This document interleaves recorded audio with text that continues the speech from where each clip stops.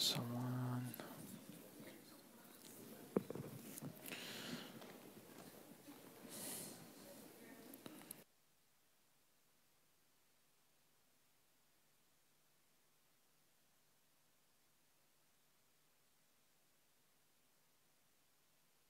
All right. Just checking that it's getting recorded, inshallah. All good? Alhamdulillah wa salatu wa salamu ala rasulillah. Brothers and sisters, assalamu alaikum wa rahmatullahi wa barakatuhu. Alhamdulillah, we've begun a new series called Qadar and Qadr, which literally means in English, predestination, fate and destiny. The belief in fate and destiny in accordance with the Islamic teachings. And we mentioned last week many lessons. For those of you who were here last week, alhamdulillah, you'll understand the continuation today. You'll be more familiar with it. And as for those who've just come and joined us, this is our second class, our second episode on this topic. I can't go through the whole lesson last week. I'll try to summarize in a couple of minutes what we covered last week. But whoever would like to understand it further, get the introduction right, you can go back to the recordings that are on the Preston Mosque website or their Facebook page. It's recorded there, inshallah. The date is there. The caption is there. You'll know, inshallah ta'ala, the introduction to Al-Qada wal-Qadr last week. And today, inshallah, we'll continue. But just very quickly, what we talked about last week, we answered a few of the questions that confuse a lot of people about Islamic belief in predestiny and fate. I began by talking about how we know that Allah subhanahu wa ta'ala, God, exists. And then if He exists, then He must have created everything. And if He created everything, He is the beginning of everything. He cannot be created. And He is the beginning and the end. If He created everything from non-existence to existence, then He must have full control over what He has created. He is the one who manages it. He is the one who predestines it. He is the one who is in control of it. Then we spoke about the arguments for it. Then we answered the question about how Allah subhanahu wa ta'ala has predestined everything. And we mentioned four characteristics of an Islamic belief in predestiny and fate. We said that when God created, or before He created everything,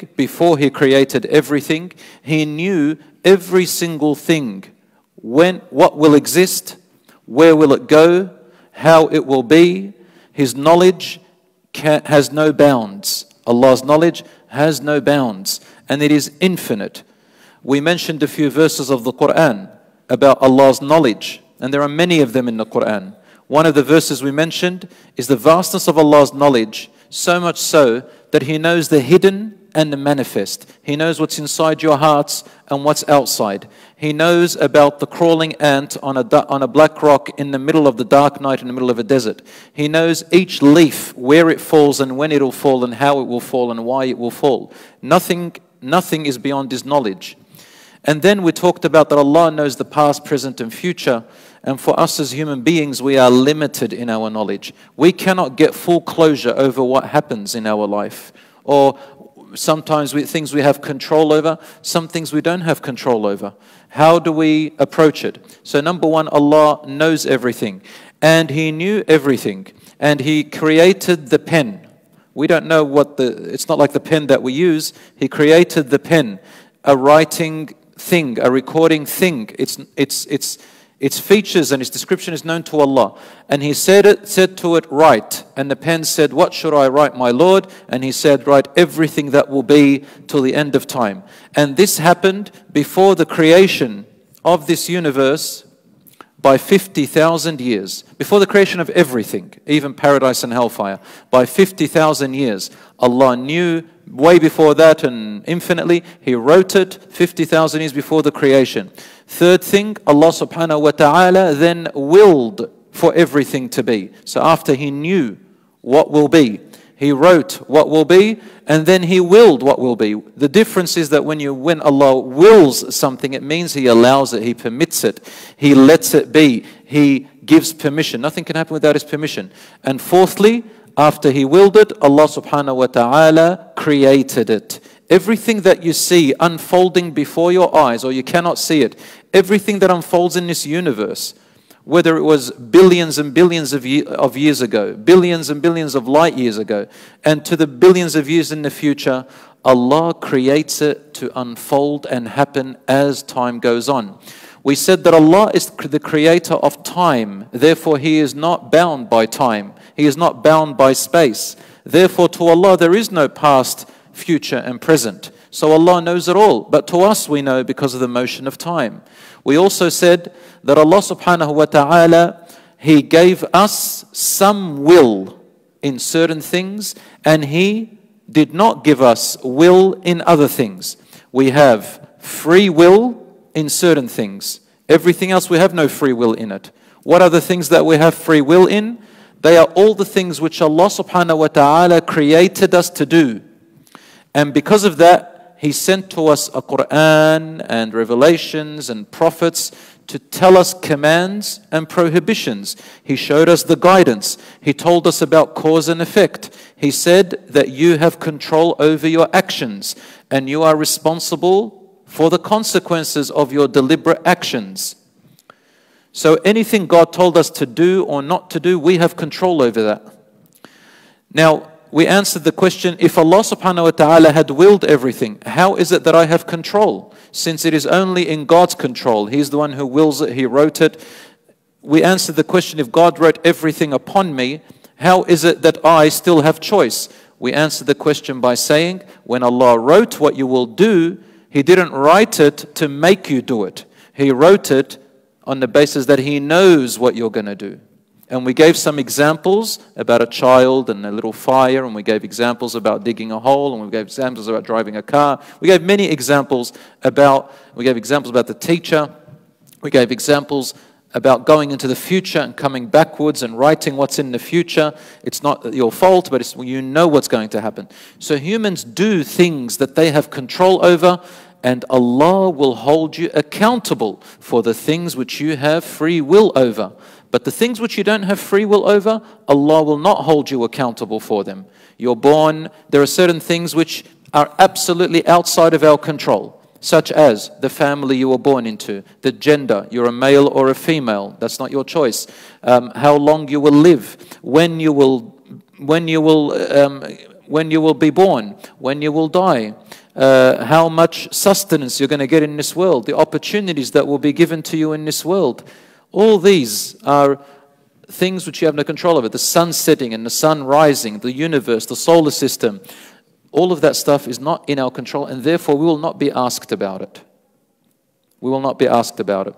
We also spoke about, we answered the question, how do I deal with suffering and consequences in my life? How do I deal with things that have happened, which Allah had willed and they happened, whether they were my choice or whether they were outside of my choice? And I mentioned 4 ways to think about it. Islam teaches us 4 ways to deal with suffering and things out of your control and within your control when they have happened. Number 1, always think that God could have a plan for you, or He has a plan for something else through this. So it doesn't happen for no reason. There is a plan. Or Allah has made it to test you. It's one of your tests in life for your hereafter. If you pass that test, you will benefit both in this world and in the next. You will get stronger.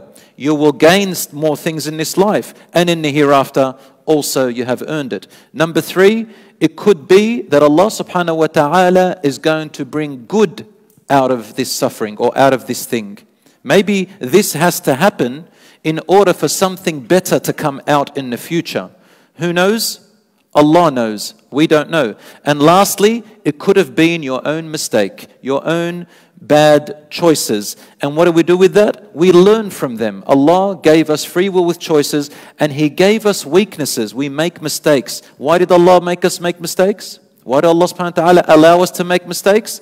Because we are a learning human being. Allah wants us to learn and to understand. And we spoke about the purpose of life. Allah subhanahu wa ta'ala told us that through mistakes you learn good things. Allah did not create the bad except so you can know the good. Evil, you know the good. If there was no evil, you won't know the good from the evil. If there was no mistakes, then people will not learn things like empathy, forgiveness, mercy, goodness. They wouldn't appreciate what they have. Isn't that correct? Everything will just be haphazard and without a choice and without any purpose. And we spoke that Allah subhanahu wa ta'ala made us successors in this life. And He told the angels and took pride in front of them, of this human being, you and me, that we are successors, we are entrusted with this world. Allah wants us to learn about His creation, about Him, about ourselves, about this world that surrounds us, about our relationship with Him.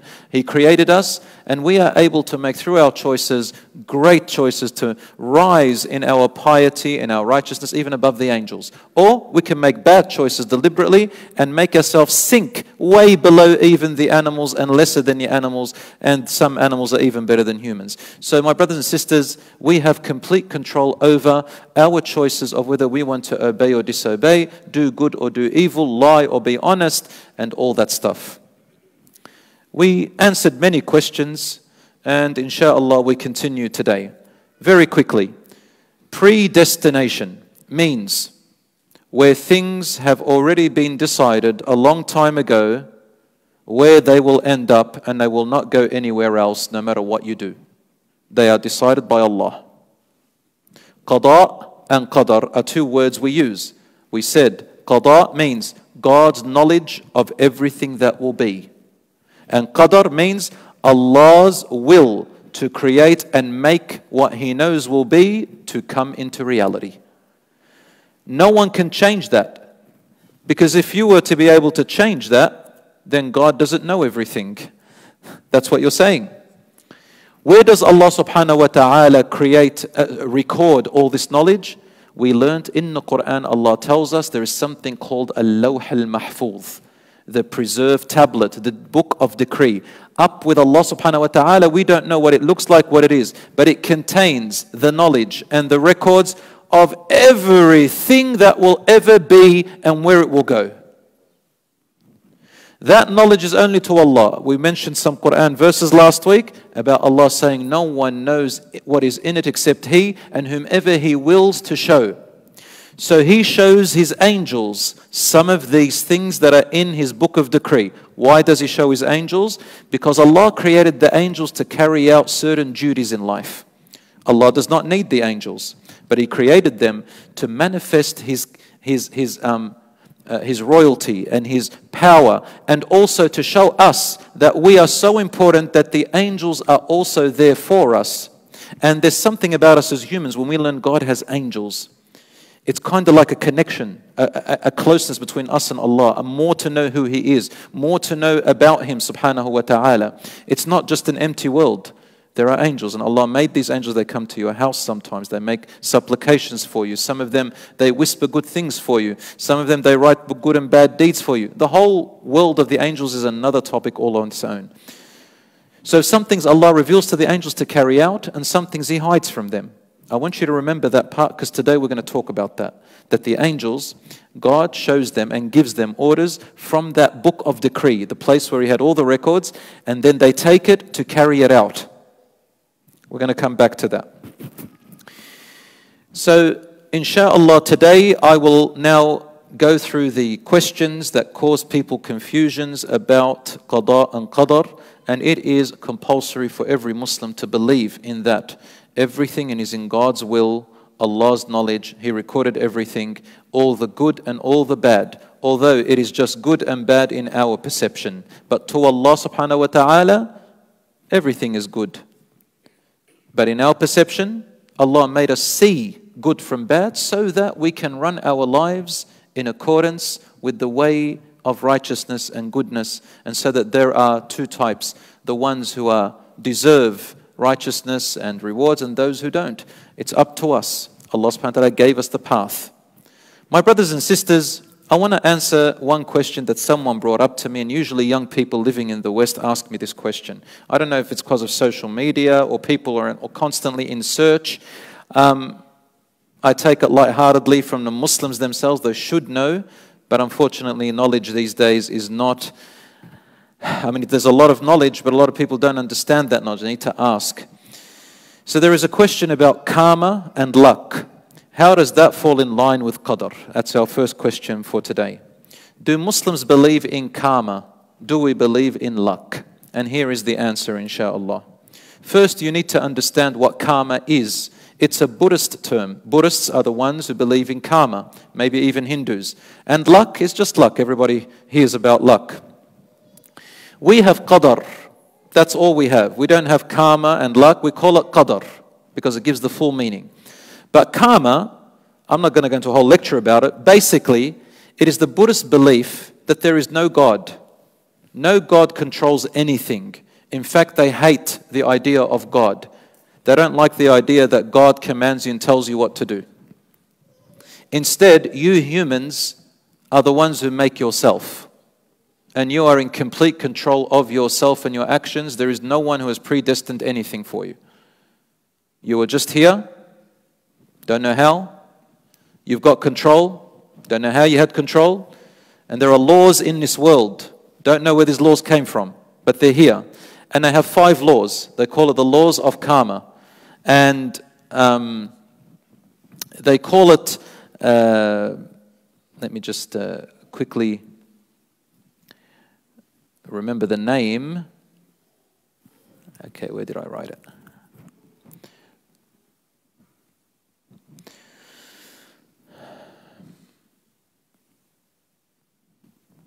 So anyway, the word karma means action. And I know that a lot of you think that it means what goes around comes around. And I'm going to answer that question as well. Is what goes around comes around true? And is karma true? So karma is basically laws. And we'll just call them laws. I forgot the name that they use. They say there are 5 laws in this universe. The law that governs the solar system, the galaxies, gravity, things like that. The laws that govern action and consequences. You do this, this will happen. Cause and effect. The laws that govern that. There are the laws that govern our genetics and our biology and how the process of growth happens. Biology, perception, instinct. How do birds know where to go in their migration? How does a salmon know where to go? The fish. How do human beings grow to love their parents? It's called perception and instinct. They say these are the laws there. They have the laws of what they call the law of the many laws, but one of them is, which is very interesting, is called Dharma Niyamar, which is the law of mysterious, non-egotistic processes, mysterious stuff. So they give you all these laws, and they have one law, which is they go, it's mysterious. Nobody can explain it. And then they tell you, but you are in control, and you can rise and reincarnate until you become the enlightened one, like Buddha. Buddha means the enlightened one. So basically, you're kind of like semi-gods yourselves. But Buddhists fail to answer the question, where did these laws come from? How is it that these laws govern all these things? Who put these laws into motion the way they are? Who put our genetics and biologies to run the way it does? Who put actions and consequences? Who put cause and effect? Who put these physical laws? And who put these emotions and these from which we derive our ethics, right and wrong? Who put these laws into place? Where did they come from? What about those mysterious things that happen? An earthquake. Why? We don't know. You were there at the wrong time. They say it's bad luck.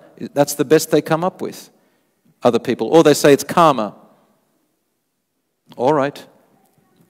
See, in Islam, in Qadr, all of these are fine. Yes, there are laws that govern all these. But who is the one who set these laws in motion and precisely measured them to do the things they do like that? Someone is behind it. Not you and me. We don't just pop out here and they're there. God, Allah, the creator of everything, put these laws into motion. Even in science, the scientists who believe in evolution Evolution is a process. If all of it is true, again, there's no problem for Muslims. If it is true and there is evolution, that's how the world processes and grows. Who is the one that put the process of evolution into motion? God, Allah. And there is nothing random. We don't believe in randomness. We believe that Allah put everything into motion. But you see, the problem with people is this. They compare God to creation. We always think about God that He thinks like us. Allah is outside of all time, space, and creation. How can you even conceive this Creator God? I remember once at La Trobe University, back in my days when I was about 20, 21, I see a group of Christian brothers and sisters. We say brothers and sisters in humanity, by the way, so we can be brothers and sisters in humanity. And they're talking about the Bible and their version of the Bible. They had something called Born Again. They adapted and sort of brought a new kind of way of thinking. Cutting the story short, I ended up in a debate with them for about 3 hours. 3-hour debate. It was my friend's fault. They go, come on, take them on. I said, this is not about a wrestling match, guys. They go, we want to learn. Anyway, I was young myself, younger. And they got me and I got hyped up. Started a debate with them. By the will of Allah. It wasn't me. It's the truth. But when you know the truth, you can say it better. Wallahi, there was about 7 of them. Just simple questions. I won't go into detail. But there was this guy sitting with them, or standing with them, who was an atheist. And they're trying to convince him that Jesus is the Son of God. And that He died on the cross for our sins to be, forgiven and all that. And this guy wasn't buying any of it. Back and forth, and I'm watching. Then I came in, this is how it started, and I started with the atheist. I said, brother, what's your name? He said, I forgot his name, Michael or something. I said, well, what's so hard about believing in the Creator God? He said, you guys are telling me, he thought I was Christian, he said, you guys are telling me that this magnificent God has a son, and that this son died on the cross. If God had a son, He'd be a second God. And then He says that second God died, God dies, and God needs a son. I mean, if He's going to be God, He's got to be nothing like us. As simple as that. We have children, He doesn't have children. Otherwise, He is limited like us. He has needs and emotions and desires. And I said, all right. So I gave him some analogy. I said, if an archaeologist finds a pot in the desert, and that archaeologist and his team or her team, they come up and they tell you about a civilization that lived here 4,000 years ago, and they've never seen them, they've never met them, just from that pot. They can tell you what language they spoke, how they dressed, their social systems, their beliefs, everything. Isn't that right? Even though they never met them, from a pot. He goes, true. I said, all right. So look around you. You got the tree, you got the leaves, you got the sun, you got the clouds, the moon, yourself, your fingerprints. Isn't this the pot of an archaeologist to show you who made it and who put it here? Surely it tells you something with your intelligence. And he said, that makes sense to me, but I can't understand this magnificent God who's like this still has a son. So I whispered to him, I go, I'm Muslim. We say there is only one God worthy of worship. He has no son, no father, no partner, no wife, nothing in existence, nothing like him. And then he got so happy, he said, that makes a lot of sense to me. He was giving out some pamphlets, he took them and started giving them out himself. So we turned around to these Christians and they said to me, how did you convince him? I said, well, I just spoke the truth. I said, so you guys are telling him he has a son, and I mean, that's your belief, but is it right or is it wrong? So we're having an intellectual discussion. But my brothers and sisters, alhamdulillah, by the end of it, the truth, I don't want to brag about it, but alhamdulillah, it was really good that day. And, 300 people, about 300 people were listening. Some of them converted. Some of the Muslims came up. I never knew they were Muslims. They didn't even look like Muslims. That's all very sad, like when I say don't look like Muslims, they looked like anything but Muslim. Not that there is a particular Muslim look, but, there is a look that tells you, that's really far from what Islam says. And they're like hyped up. Alhamdulillah, I hope inshallah it was a way to learn about their deen. So brothers and sisters, we have, alhamdulillah, the belief of Allah in the most balanced and logical way that fits with our instinct and our minds and our hearts. Okay, what about luck? We can say good luck. We can say bad luck. We say, lucky. But that's just a figure of speech. Because Allah says in the Quran, وَلَا يُلَقَّاهَا إِلَّا ذُو حَظٍّ عَظِيمٍ. No one receives the goodness of paradise except he who is fortuned. And also in Arabic you can translate it as luck. But it depends what you mean. If luck is in itself an entity, it just does what it does, like it's a god or something, then no. This is disbelief in God. But if you say luck is just something that we cannot understand, it just happened. You know how they say in common words, it is what it is. Why? It is what it is. It happens. Such is life. That's how we kind of say it, right? Because we don't know more than that. But all that is controlled by Allah. We just call it luck because we don't know what it is. But as a Muslim, if you say luck, always say it. It's better not to say it, but if you want to say it, say fortune or misfortune. But if you want to say luck, say it in the meaning of that Allah is in control of something that I cannot comprehend and understand. But I'm going to accept it and move forward because Allah only does good and wise things. Next question. Do we believe in what goes around comes around? You know, that if you do something, sooner or later, it's going to do a ripple effect, it's going to come back at you, or it's going to come back. All right, we see this on YouTube.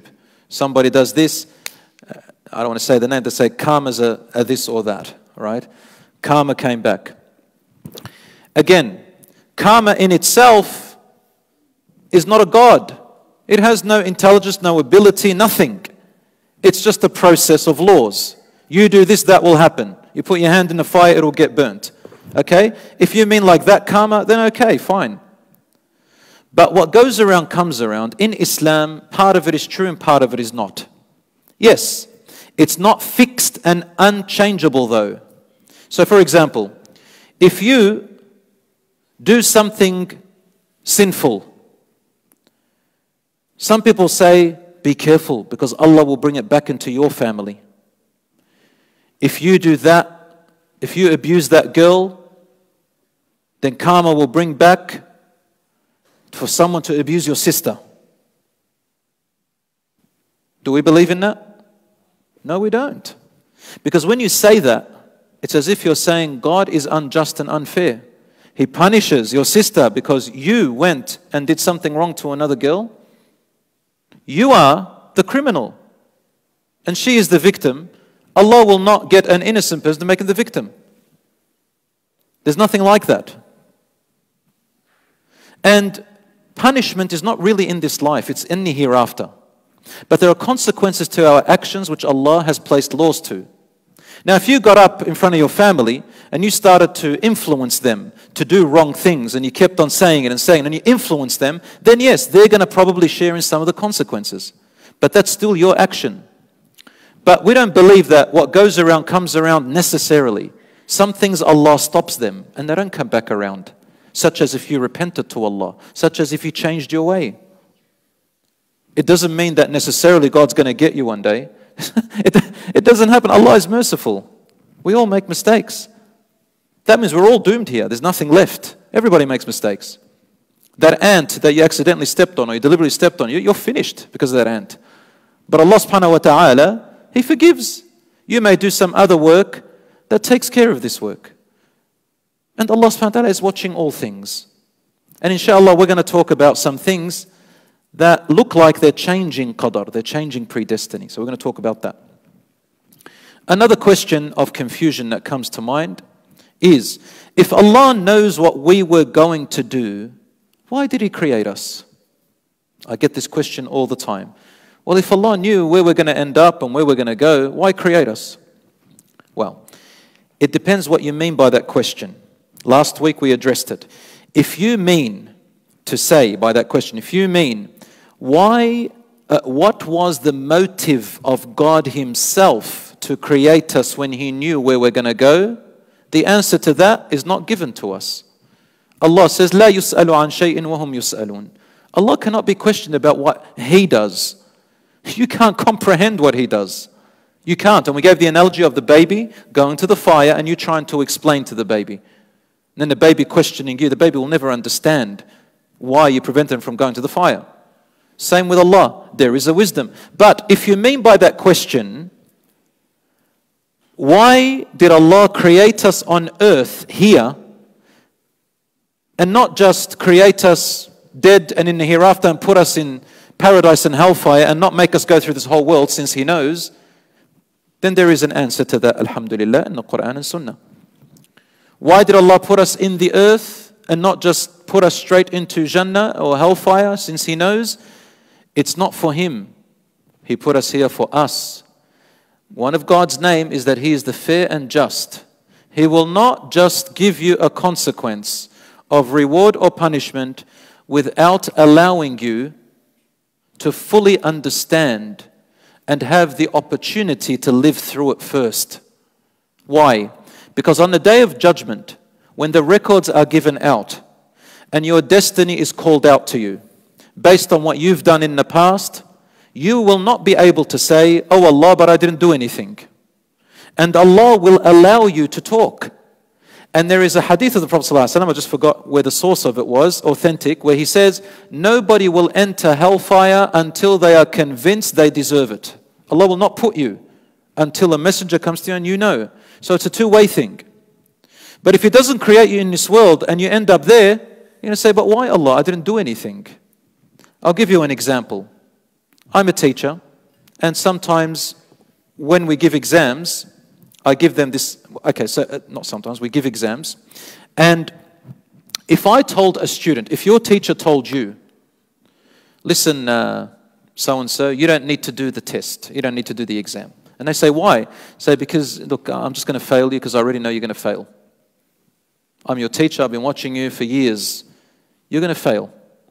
What are you going to say? What's your natural response as a student? Huh? "I didn't get a chance. Come on, sir."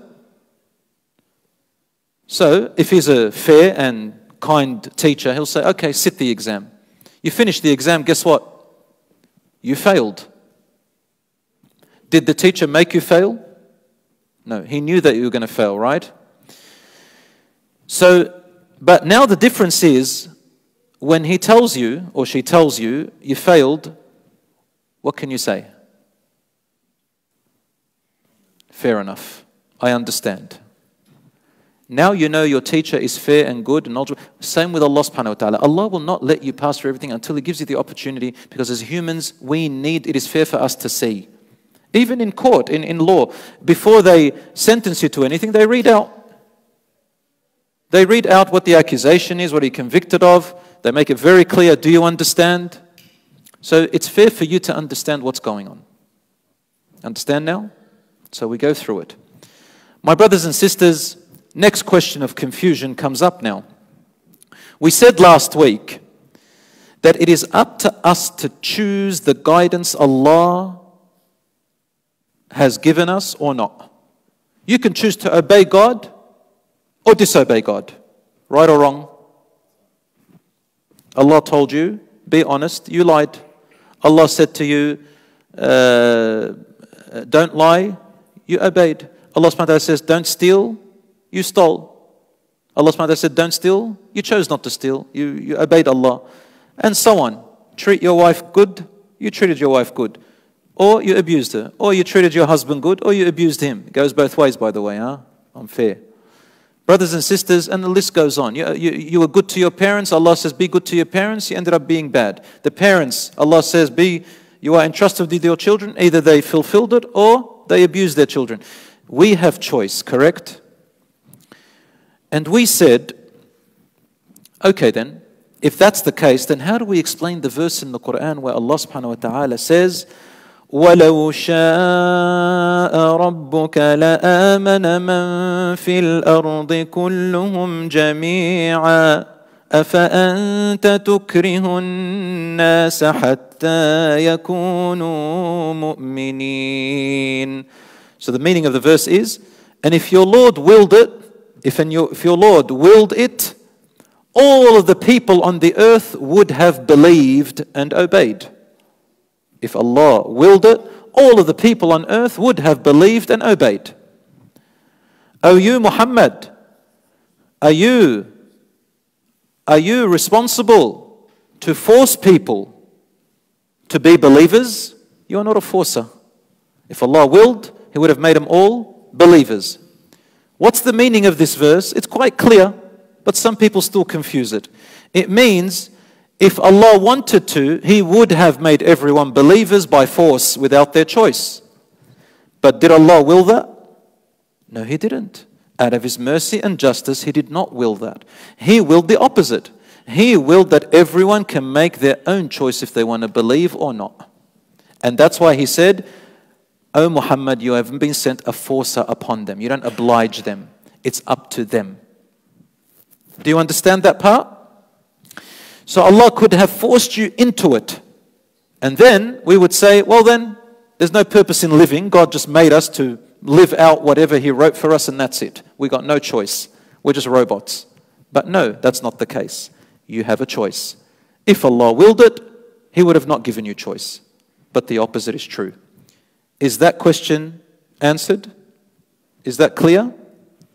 If that is clear, I'm going to bring up another verse of the Quran that can cause confusion to this. Allah says, يَهْدِي مَن يَشَاءُ وَيُضِلُّ مَن يَشَاءُ. It is He who wills for who is going to be guided, and it is He who wills who is going to be misguided. We just said before, if Allah willed it, He would have made everybody believers. Now the verse seems like it's contradicting. It says, if Allah wills, He would have guided you. Allah says, He guides whoever He wills, and He misguides whoever He wills. That seems like a contradiction. We've returned back to the same origin. It means we are forced. We're robots. What is the answer to that? Again, it's a misunderstanding. What it means, it says, Allah gives the guidance for them to see and gives the misguidance for whomever He wants to see.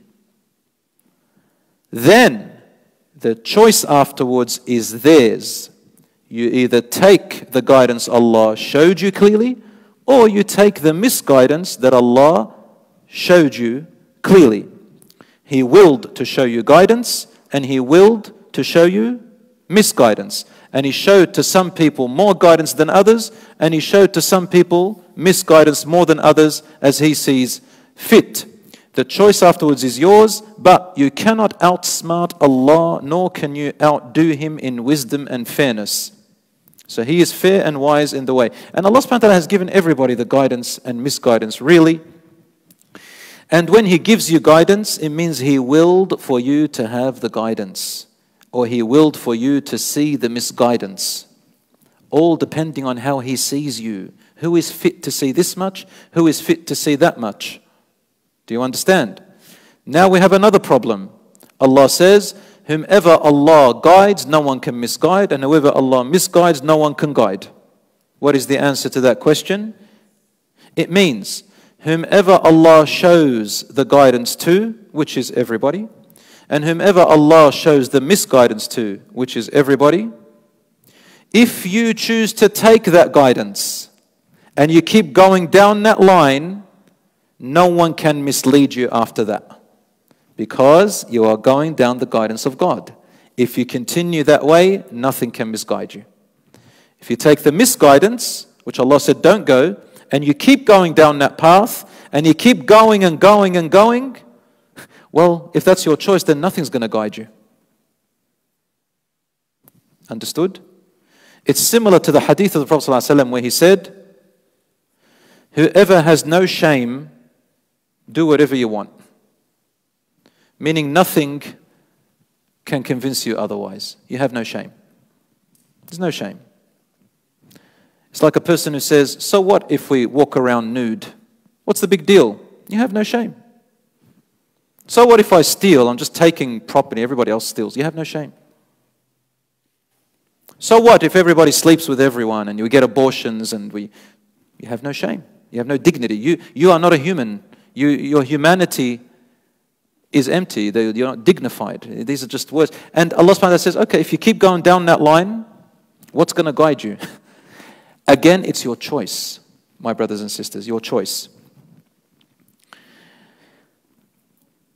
Finally, there are those whom Allah seals their hearts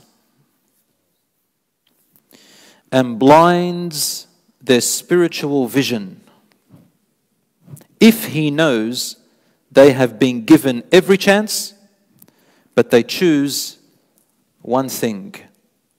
They choose arrogance over sincerity. Who has the choice of being arrogant or sincere, you or Allah? You. So you have your actions and you have your heart. Some people, I'll give you an example. We're giving a class right now, alhamdulillah, about Qadar and Qadr. Some people, you have chosen to come here today. You chose to come here today. You have entered this class. All good. But there's something inside your heart, I don't know. Only Allah knows. If you entered from that door to sit here with an arrogant heart, so if you've come in here, let's say someone came in here just to hear what I say in order to respond, in order to put doubts, in order to take it away and confuse people with it, that's an arrogant person. Allah is not going to show him the guidance. Because he or she has chosen not to accept the guidance, Allah will not force the guidance on that person. But if you entered this room with an open heart and you're sincere and you want to give yourself a chance to learn, Allah will open the guidance for you to see, because you've made the choice to want it. You made the choice to want it. You may sit at night and lift your arms up to Allah when no one is around, and you say, my Lord, I'm lost. Oh Allah, guide me. On condition you ask the one true God. You don't ask Buddha, you don't ask you don't ask Jesus, you don't ask Moses, you don't ask the angels, you don't ask Muhammad, you don't ask the idols, you don't ask Jupiter, right? You don't ask the zodiac signs, you don't ask Nisha, you don't ask all those other people. You ask Allah. And you really want guidance, Allah will open the doors for you. Anyone who asks Allah for guidance sincerely, Allah will guide them. Anyone who doesn't want it, misled. Remember the story of Iblis, the shaitan? The only reason Allah took him out of the rank which he had, he was a believer. But Allah told us that in his heart there was istakbar. He became arrogant. So he could not see the light anymore. Instead, he became more evil. And he blamed God for it. Adam and Hawa, they also made a mistake. They were forbidden from eating from the tree in paradise, but he forgot that it was forbidden. He's a human, and he ate from it forgetfully. When he made the mistake, he didn't blame God. He said, oh Allah, forgive us, we have made a mistake. Allah wasn't angry with them. But look at the difference. Iblis, arrogance, could not see the light, even though he was with the rank of the angels forever. Adam alayhi salam was only in paradise for about a few years, decades. He was just being born, just being created, yet his heart was not arrogant. And so he saw the other side. And now we come to the question, okay, does this answer the question of the hadith where Allah says, the hearts of all of the children of Adam, all our hearts are between two fingers of my Lord. He flip-flops them in any direction He wills. Now when we say the two fingers, this is, we're not describing Allah as having two fingers like a human. The Prophet ﷺ said this, but what it means is that the Prophet ﷺ is saying that Allah has control over our hearts. He can make them go in the right direction or in the wrong direction. What is the answer to that? We say, when you want the guidance, Allah leans your heart towards the guidance. When you want the misguidance, Allah leans your heart towards the misguidance. Have you ever been in a situation where in the beginning you didn't want to do bad things? Your friends influenced you, then you thought, I'll do one. You did that one, you thought, oh, I didn't get a lightning strike. God didn't give me a lightning bolt. I'll do a second one. Oh, I got a bit of attention, I enjoyed it. Do a third one, fourth one. Now you start liking the sin. What's happening to the heart? Allah is allowing it to lean towards the haram now. But then you change around. You repent to Allah and then you start, first you don't want to come to the masjid, first you don't want to pray, then you start doing it, then you say, I'm going to do it, I've made the decision. First time, second time, then suddenly your heart begins to love it. It happens. So this is what it means that Allah subhanahu wa ta'ala, when you want the guidance, Allah helps you by making your heart lean towards the guidance. When you don't want the guidance, Allah makes your heart lean towards the misguidance. But you still have a conscience. You can always wake up. My brothers and sisters, there is a question now that the companions asked the Prophet, peace be upon him. They said, O Messenger of Allah, everything God wrote and willed, is it definite, absolute, unchangeable and gone in the past? Or is there some of it that God will write in the future that's not written yet? He responded, Allah has already written everything, and everything is precisely measured and done till the end of time. Already gone. So then they came with the question, then, O Messenger of God, what's the point of doing anything? Why work? Why pray? Why fast? Why do good? Just sit there and wait until whatever God has written comes. But the Prophet ﷺ replied, and I think I've already answered it, but this will just reinforce it. He said, "I'malu." No. You have to act. You have to do. Why? He said, "اعملوا فكل ميسر لما خلق له أما أهل السعادة فييسرون لعمل أهل السعادة وأما أهل الشقاوة فييسرون لعمل أهل الشقاوة." He said, act and do. It's not like that. For if Allah, I'll just give you the interpretation.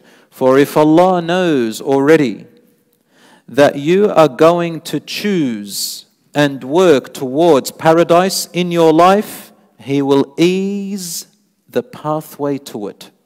He will create the means for you because you've already made the decision. And if He knows that you are going to work and choose the pathway of hellfire, He will also ease the pathway for you. It is up to you. So Allah wrote what He knows you will choose. And then He created the means for you to go. Completely your choice. That's why some people, they say, wow, why is it that all these people, they're doing all this bad, and their businesses are going so well? Bad, and it looks like their marriage is going so well. Bad, and their education is so well, or their wealth is so well, and I don't know what, and they're driving a great car. No, ya akhi, no. We don't measure it like that. How do you know? Maybe this person has made the decision to the pathway of hellfire, so Allah said, I will ease whatever you want. But everything you do is on your way to the fire. And what's going to happen to all that business and wealth? Allah says, "Kullu man alayha fan." Everything upon it is going. But just in case on the day of judgment, here's a little bit of kindness to you. Since you chose this pathway, I let you enjoy the worthless life. You got what you wanted. Because I don't oppress anyone. That's what Allah says in the Quran. وَمَا رَبُّكَ بِظَلَّامٍ لِلْعَبِيدِ. Allah does not oppress anyone. Do you understand? Same. A person is doing good, and all you see is having misery in life. Meaning, what we see. We think that his marriage is not going well. We think that their car is not nice, their wealth is not nice, their business is not going well. How do you know? That person could be very happy and content inside that you can never ever dream of, no matter how much money you have. But their pathway, even with all these struggles, God knows why they're going through that struggle. There is a reason. Perhaps if He gave him, maybe he'll lose it. Maybe he'll lose the way. God knows. He's on his way, but at the end, he's on the right path. He's working towards paradise. And that's why the Prophet Muhammad ﷺ was sitting in his house one time, and his house was very, very humble. Umar radiallahu anhu enters. He sits. The Prophet ﷺ let him enter. He sits down smiling. Then after about 5 minutes, he looks around, starts crying. Umar is crying. He said, "Ma yubkika ya Umar, what's making you cry, ya Umar?" He said, "Ya Rasulullah, the kings of Persia are reclining on silk and pearls and gold, and they're eating from the most exquisite meals. The kings of Rome, the kings of Egypt, and you, Ya Rasulullah, the best of creation. Look at your state. A bit of barley that hasn't been prepared, a bowl, I don't know what's in it, a little lantern of, to light up your light. You got no fuel in it. Your bed, it's a thin, tiny layer of mattress. It's not even a mattress, it's straw. And your pillow is coarse. I can see the marks of the straw on your body, Ya Rasulullah. And you are like this. The Prophet ﷺ said, don't say that, Ya Umar. ألا يرضيك أن لهم أن لنا الجنة ولهم ألا يرضيك أن لهم الدنيا ولنا الآخرة. Is it not enough for you that all they're going to get is this world and we get the hereafter? It doesn't matter. And by the way, the Prophet ﷺ wasn't poor because he chose to be poor. He was poor because his wealth was always given. He gave it. He didn't say, we don't have to live like that, of course. You can live in luxury if you want, but don't forget and don't let your heart be misguided. Be very careful with that. I'll do 2 more problems and then we'll end, insha'Allah ta'ala. Answered this one.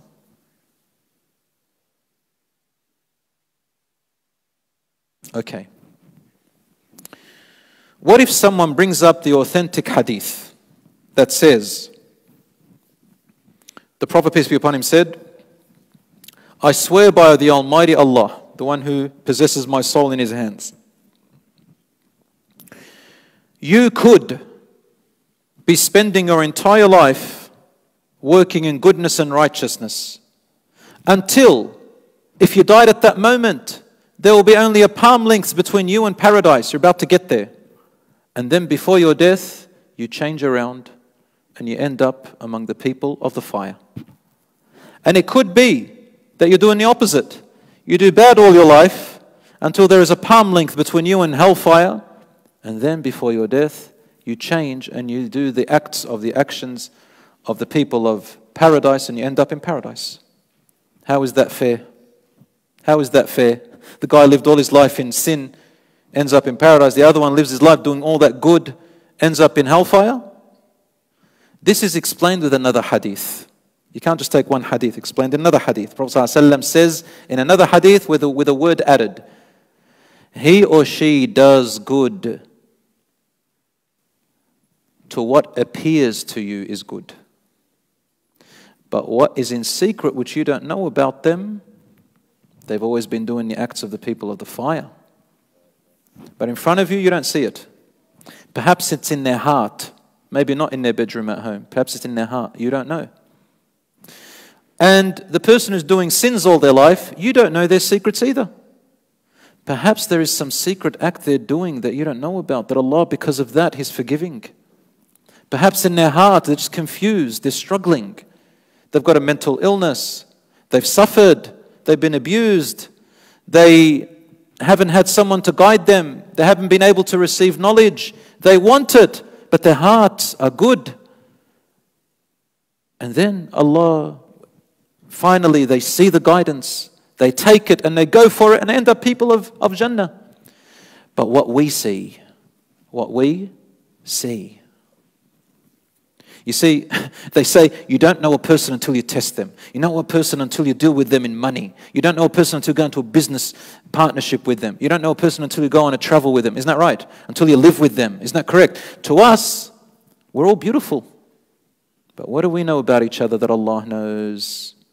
That person who is sinning, he could be every night sitting, Ya Rabb, crying, when are you going to take away this wall that is between me and you? When is this going to end, Ya Rabb? I need your guidance. How do you know? So my brothers and sisters, Allah is Arhamar Rahimeen. He knows more than us. I think I mentioned this last week. And lastly,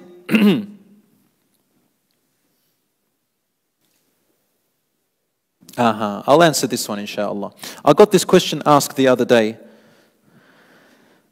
Are the outcomes of things the outcomes? You do something and there's an outcome. Is that outcome also in our choice? This is a very good question. I'll tell you why. You're driving and you decided to speed. You hit a car, God forbid, that had several people in there. One of them died. one of them was severely injured, and one of them, nothing happened to him or her. Are you responsible? You're responsible. Are you accountable? You're accountable. How much are you accountable? That's another question. In the law, with the judge, that's one thing, and with Allah, it's another. Allah knows, maybe you forgot, maybe you didn't mean it, maybe you were not negligent, maybe you were negligent. Depends. Allah is fair.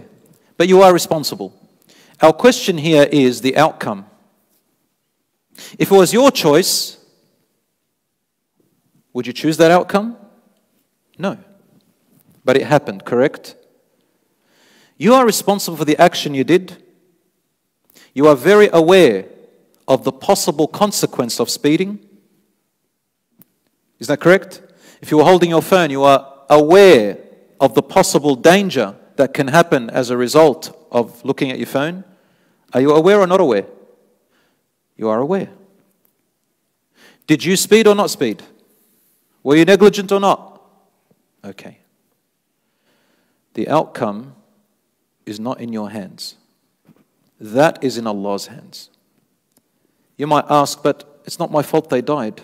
It is. It's just that Allah subhanahu wa ta'ala allowed them to die and for you to be responsible for it at that moment. Perhaps Allah subhanahu wa ta'ala made them die for other reasons as well. The point of the matter is, you are the cause, and your cause was because of your own choice. And your choice was based on pure knowledge. Your choice was based on knowing the dangers. The degree of how much it's your fault is another answer. Allahu A'lam. It's another question. It could be a lot, could be a little bit. But the point is you hold accountability. But the outcome is always Allah's.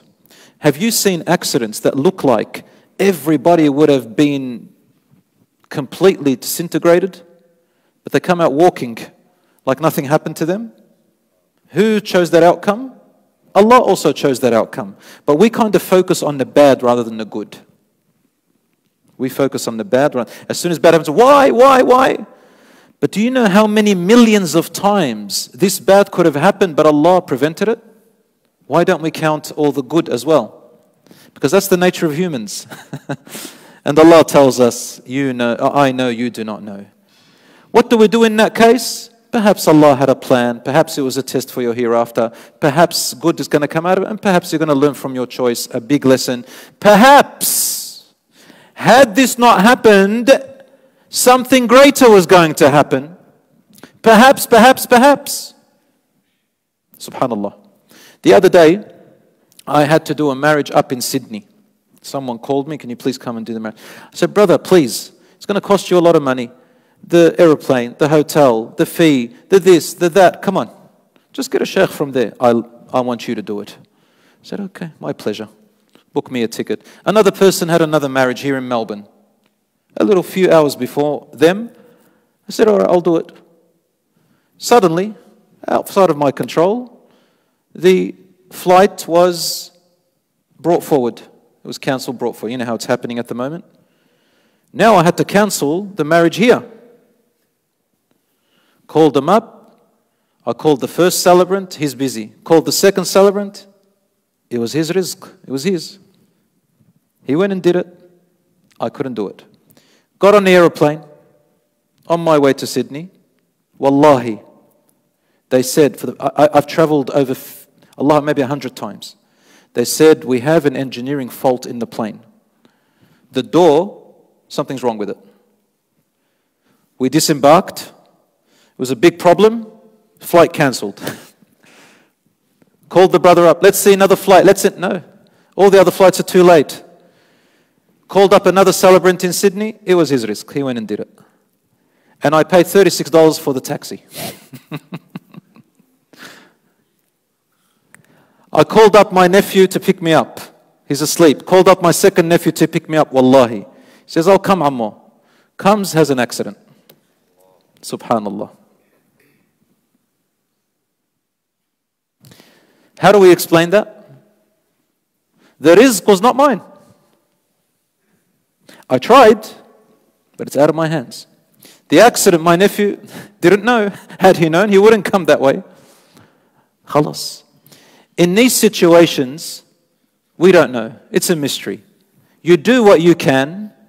The outcome is Allah's. However, what was my intention? What was my objective? Remember we talked about that last week? Allah rewards you based on your intention and objective. Right there and then, I changed my intention. And I said, Alhamdulillah, I'm happy for paying for the taxi. I made dua for the celebrant who took that one, and dua for the celebrant who did that one. And wallahi, I was genuinely happy for them after that dua. In every sense of it. I felt amazing, like I had earned $50,000 from this. Why did I say 50,000? Why couldn't I have said 100,000? $100,000. Brothers and sisters, in these circumstances, a mu'min is patient and gives in, says, Alhamdulillah, ala sarra'i wa dharra, good and bad. There's always something good will come out, inshallah. Allahu A'lam, those 300, 200 passengers on there, what each of their fate was going to be by being cancelled. It's not just me in this life. Allahu A'lam.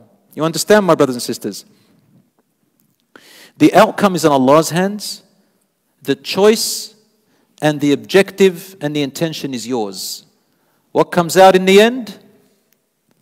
You accept it and say, Alhamdulillah, good or bad, keep moving forward. And I recited the verse here, and I'll finish it with that in the Salat in Isha. Allah says in Surah Al-Hadid, سابقوا إلى مغفرة من ربكم وجنة. Race each other to a forgiveness from your Lord and a paradise. عرضها كعرض السماء والأرض. Its vastness is like all the skies and all the earths and all the planets, everything. أعدت للذين آمنوا بالله ورسله. It has been prepared for those who believe and put their trust in Allah and His messengers.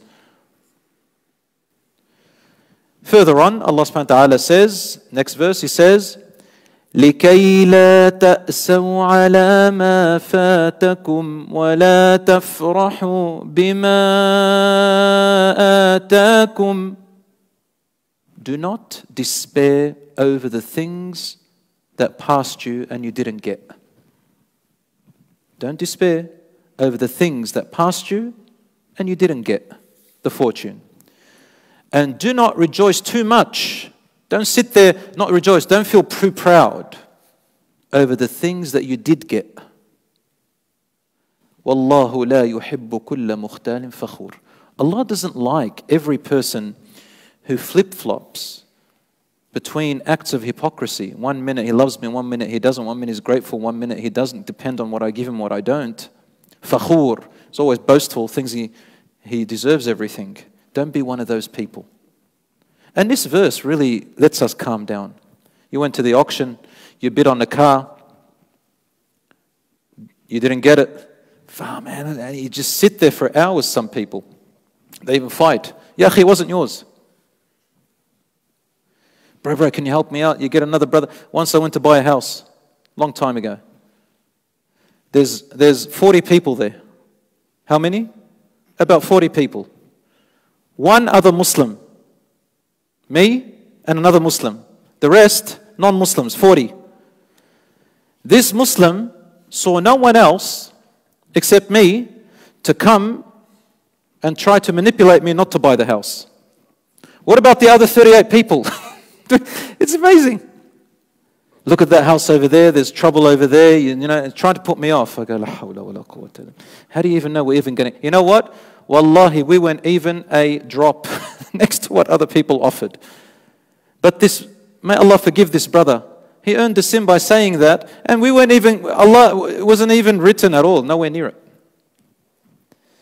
And he went, 400 times more than what we could afford.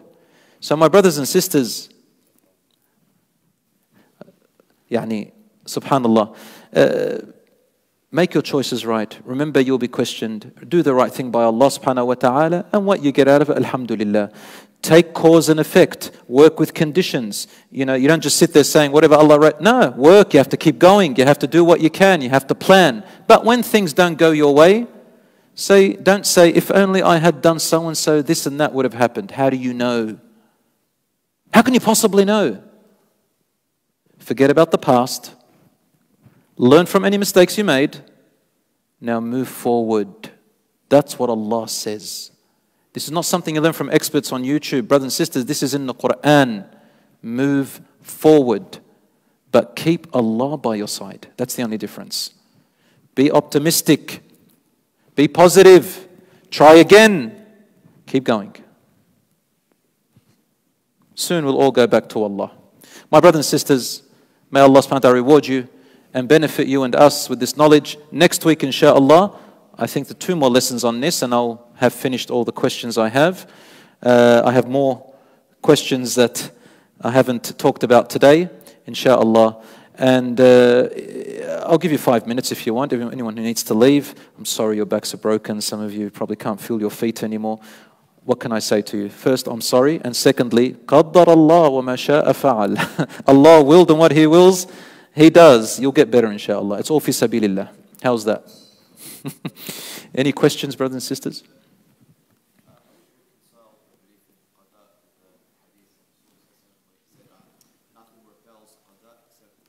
Yep. Brother is asking actually a question which I was going to talk about today, but now I was going to leave it till next class. But it doesn't matter. Brother is asking, how do you reconcile between qada and qadar and the hadith of the Prophet ﷺ, which says, nothing repels qadar except for dua. If you do dua, the Prophet ﷺ said, it can repel a predestination. The hadith, majority of scholars say it's authentic, some say it's weak, but there are other hadiths that are authentic that mean the same thing. Such as the one where Prophet ﷺ said, whoever connects their family ties and is good to his or her parents, it says, whoever wants their sustenance to increase, their profit, and their lifespan to be longer, then connect your family ties and be good to your parents. And then he said, and nothing changes qadar except for dua. The answer is very simple. The fact that you were good to your parents and you chose to connect your family ties and you made dua was already in the qadar. Allah knew that you were going to make the dua that will change an already qadar. But that doesn't answer everything. I'll tell you how it works. Remember in the beginning, when I told you, there is a book of decree. Everything is in it. Nothing changes. And then there are angels who take the orders from that book of decree bit by bit when it's about to be passed down. So for example, someone will be born. Now's the time, Allah sends that angel. Someone will die. Hasn't happened yet. He sends the angel with that order. That qadar, which the angels have, is some of it is absolute and some of it is called mu'allaq, which means conditional. So there are 2 ajals, there are 2 qadars.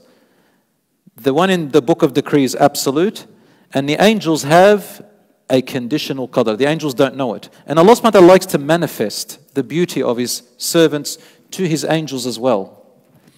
So, the angel is going to take your life, let's say, at the age of 60. That's what the angel of death knows. Then Allah sends a decree and says, stop. Stop. You would probably have an accident, let's say, God forbid, you're going to die from it. The angel says, stop. You have the accident, you don't die, you survive. Allah had changed what the angel thought was going to happen. And Allah will say, the book of decree overcomes the decree I gave you. It's already written, but it just wasn't released. Until that person does that good deed. Allah says, that person lived a life where his parents were pleased with him or her, and he was good to them, and he was patient. Even with their harshness, he was patient. Angel of death, I have extended his life. It was already written, another 40 years. And I'm going to give him sustenance. His superannuation is going to be better. Do you understand? So this is called ajal mu'allaq and ajal muhkam, a decree that is final, and a decree that is conditional. Same with the dua. Allah knew you're going to make dua. Do I have evidence for this? Yes, I have evidence. Allah subhanahu wa ta'ala says in the Quran, يَمْحُ اللَّهُ مَا يَشَاءُ. I'll explain it. يَمْحُ اللَّهُ مَا يَشَاءُ. Allah can erase anything He wants, any decree that was supposed to happen. وَيُثْبِتْ. And He can make firm what decree He wants. وَعِنْدَهُ أُمُّ الْكِتَابِ. And with Him is the book of all books, the decree, the origin, the source. What does that mean? The ulama said it means some decree is about to happen, the angels think it's going to happen, then Allah subhanahu wa ta'ala says, the book of decree already knew this, it's changed. The book of decree said it was going to change. Allah knew you were going to make dua. Allah knew you were going to do that, so then this was going to happen and it was changed. Why does Allah do that? Because He wants us to be motivated. He wants us to make dua. It's the opposite of why we say, it's already written, why should I do it? No, so that you can make dua. See, this motivates you. Don't ask me how. It's so complicated and complex beyond our perceivable mind. It's beyond us. But everything's in its place perfectly. And Allah knows. That's it. So when you make dua, for example, in the morning you wake up. And the Prophet ﷺ taught us dua of the morning. Get the book, brothers and sisters. Read the dua of the mornings. It's beautiful. For example, Rasulullah ﷺ used to say, "Oh Allah, I ask you of the goodness of this day, and I seek refuge in you from the badness of this day." The fact that you made that dua could be the reason that if something bad was going to happen, Allah subhanahu wa ta'ala will do one of three things. You ready for it? I'm literally saying the hadith, which is in Sahih Muslim. The Prophet ﷺ, he told us that when you make a dua, the dua goes up into the heavens to be responded to at the time that it was supposed to be responded to. Why was it with another qadr was with the angels? Because the dua hasn't been made yet. The order was already given. Then the dua comes. Rasul ﷺ said, and the decree is coming down. And they meet halfway. He says, فَيَتَصَارَعَانِ. They begin to wrestle. Your dua and the bad decree, they wrestle. If your dua was stronger, came out really strong from you, it fights off the entire qadr until nothing is left of it. If your dua was weaker, the qadr comes down, but with a new qadr, weaker than the old one. Some of it happens. For example, you were destined to cross the road to school and get run over by a car. God forbid. You were supposed to break 2 legs and have a damaged kidney. But because of your dua, the car just nipped you. You didn't break anything. You just got a little bit of bruises. That's a dua that was not stronger than the qadr completely, but it weakened the qadr. Or, Rasulullah said, it equals the qadr. فَيَتَصَارَعَانِ إِلَى يَوْمِ الْقِيَامَةِ. They keep wrestling till the day of judgment. Neither this happens nor that.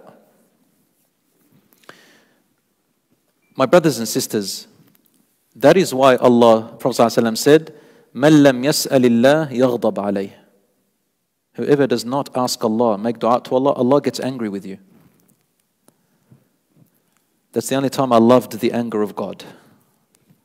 Ask Him, talk to Him. Otherwise Allah will be angry with you. Why aren't you talking to Allah? Opposite of humans. We'll talk about that next week inshallah and continue from here. وصلى الله على نبينا محمد وعلى آله وصحبه أجمعين والسلام عليكم ورحمة الله وبركاته. الله يحفظكم.